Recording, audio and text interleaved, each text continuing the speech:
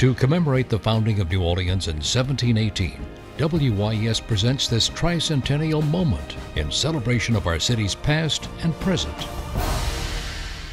During an era when the concept of separate but equal still prevailed, a group of citizens, including longtime Morrison supporters and philanthropists Edgar and Edith Stern, realized a need for a suburban-style subdivision targeted at the emerging black middle class.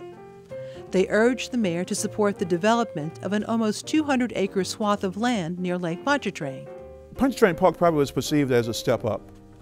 You had achieved middle class status, people who had five-figure incomes, I mean you're making $10,000 or more, or something like that. Postal workers, the people who work for the federal government, a lot of school teachers, a few of the black professionals, the dentists, the doctors, the lawyers. Dutch Muriel, for example, lived there. They had a golf course and a community center, and all of the playgrounds, and it was like brand new. Some of my classmates had moved to Pontchartrain Park, but my family was like lower middle class, so we couldn't afford to move anywhere. We were just lucky to be living in my Aunt Julia's house, so at a shotgun double. In 1954, Inez Green and her family moved to Pontchartrain Park. They were among its earliest residents. Her children were pleased with their new neighborhood. They didn't worry. A lot of their friends would tell them about, y'all ain't got no movie back here. What y'all do? Oh, we got the parks, we got the playground, we got 3 playgrounds. They go over there and play putt-putt at the golf course.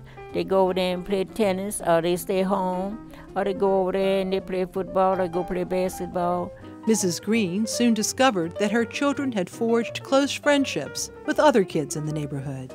You go and look for them. They're sitting under Mr. Bellavas's tree, 2 doors from me, across the street under Charles Allen tree, or they in the backyard playing ball or something like that. And our children are close. They call themselves the Park brothers and sisters. It was a beautiful place to raise children. WYES's New Orleans Tricentennial Moments are brought to you by the Miro Foundation and presented in association with the historic New Orleans Collection.